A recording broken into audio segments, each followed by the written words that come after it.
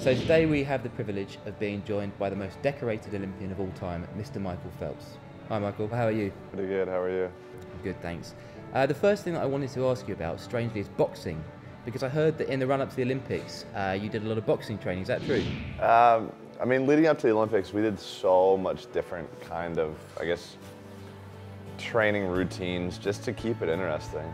You know, I mean, it was kind of hard sort of only being in the pool or only being in the weight room. So, you know, it was something that added some flavor and some excitement to our everyday training routine. And you know, being able to, I guess, sort of watching the sport change into what it is now or what it was last year, was you had to have a stronger core.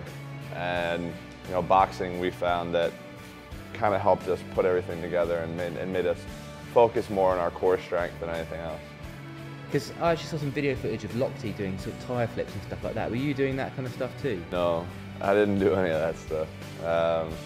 You know, I think everybody is different and everybody prepares themselves differently. And, you know, I guess a lot of my, I guess, strongest points it used to be for my core, not anymore. But that was my biggest part that really helped my strokes flow.